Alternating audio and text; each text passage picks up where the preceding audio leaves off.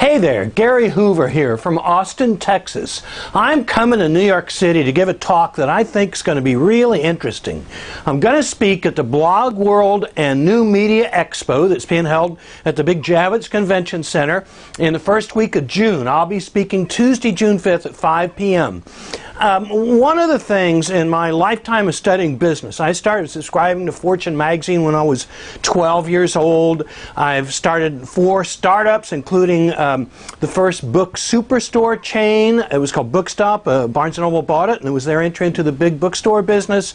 I started a company that became Hoover's, Hoovers.com, a business information website. So I've been fascinated with business and industry all these years. And one of the most exciting industries is the media industry. If you measure companies based on how much they get in total advertising revenue, the biggest media company in the world last year was Google, with something like $36 billion in revenue from advertising. And we always put that word new up there, the new media, and there's no question it is new. But when we do that, sometimes we forget we might be able to learn something from the past. In my studies of all kinds of industries, the auto industry, retailing, airlines, computers, I always find there's a lot to be learned from the past, that we have this tendency to think, oh, the slate's been wiped clean, everything is brand new, none of the old rules apply.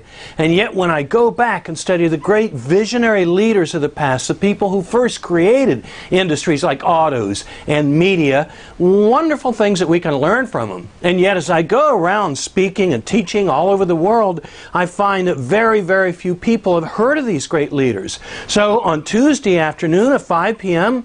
at the BlogWorld, I'm going to talk about makers of the modern media. I've picked 2 individuals who I think were 2 of the greatest visionaries and entrepreneurial leaders in American history, and they really gave us the modern media that most of us grew up with and still plays a big role in our lives. I'll wait, let you come to the talk.